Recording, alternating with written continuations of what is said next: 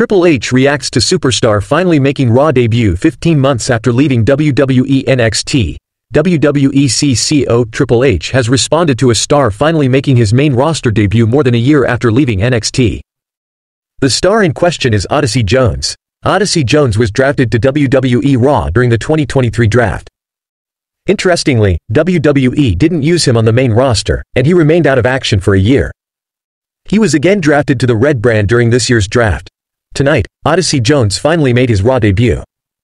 He interfered in a tag team match between The New Day and the Final Testament's Authors of Pain, attacking Karrion Kross. The interference led to The New Day's big win.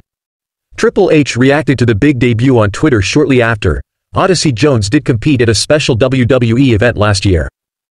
In September 2023, WWE traveled to Hyderabad, India, for the second Superstar Spectacle event. That night, Jones took on Braun Breaker in a singles match but failed to defeat him. Now that he has finally debuted on Raw, it remains to be seen what's next for Jones.